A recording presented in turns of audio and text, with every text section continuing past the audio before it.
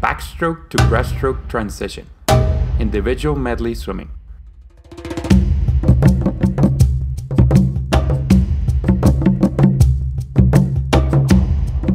Definitely, the best transition from backstroke to breaststroke in the individual medley is this turn.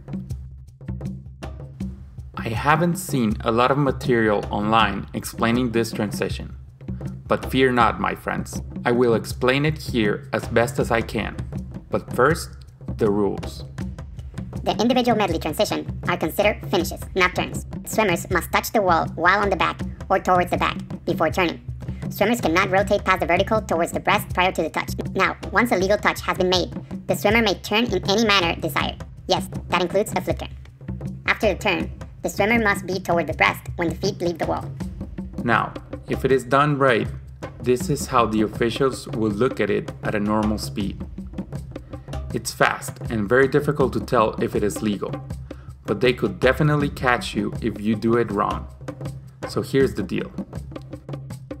When you touch the wall, rotate a little, but make sure your arm is still behind your head. After you touch the wall, bend your knees and your hips. Rotate a little more to let your hips go towards the surface and your feet come out of the water and towards the wall. Once your feet touch the wall, you should be on your side, facing the opposite wall that you are facing when you touch the wall in backstroke. Finally, start rotating to make a breaststroke streamline. As long as you push off the wall, when you rotate it past the 90 degrees, you have done a completely legal transition.